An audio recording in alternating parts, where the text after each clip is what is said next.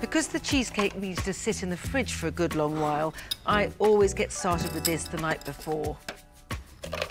The base is made like most cheesecake bases. That's to say, a mixture of digestives and butter.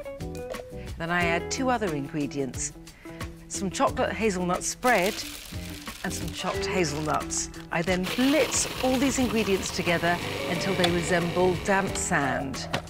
Tip this mixture into a cake tin and press it down smooth.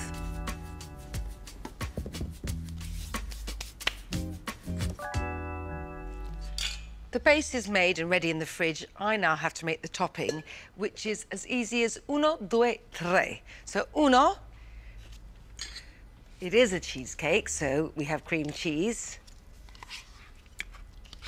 As easy as this is, I have got some very strict stipulations.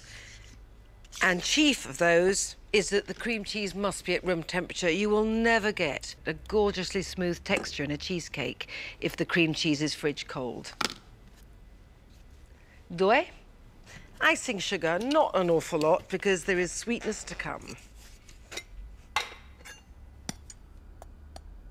This, incidentally, is a no-bake cheesecake, so it's just a question of mixing up a topping, slathering it onto the base and putting it in the fridge to set.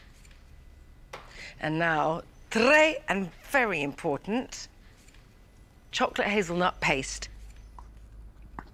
Now, I do know, I really do, that cheesecake is not Italian, but you know what? I have a pot of Italy right here.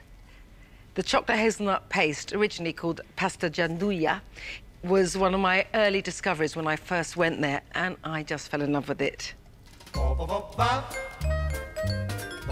I'm determined to get every last bit out of this. Now I'm just mixing these 3 ingredients together, and while they're mixing, I shall slink off and retrieve my base.